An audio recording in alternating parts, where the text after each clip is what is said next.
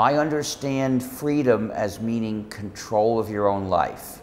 That's my definition of freedom.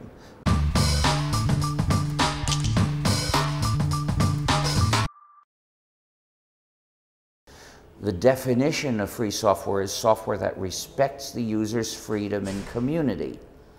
But why does the program respect freedom and community? Because the users have control over how it works, what it does.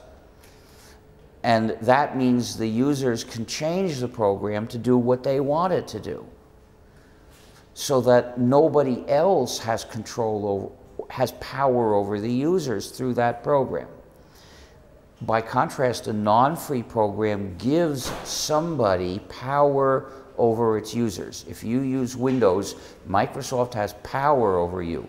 If you use Android, Google has power over you.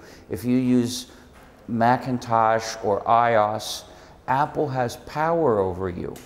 And they all use this power unjustly. And if you're using an app that's not free, well, whoever developed the app or owns it has power over you.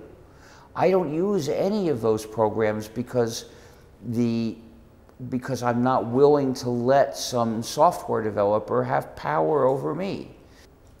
Make sure that any time you work on developing a program, it's going to be free software. Don't allow your time to be diverted into a project that makes the world a worse place.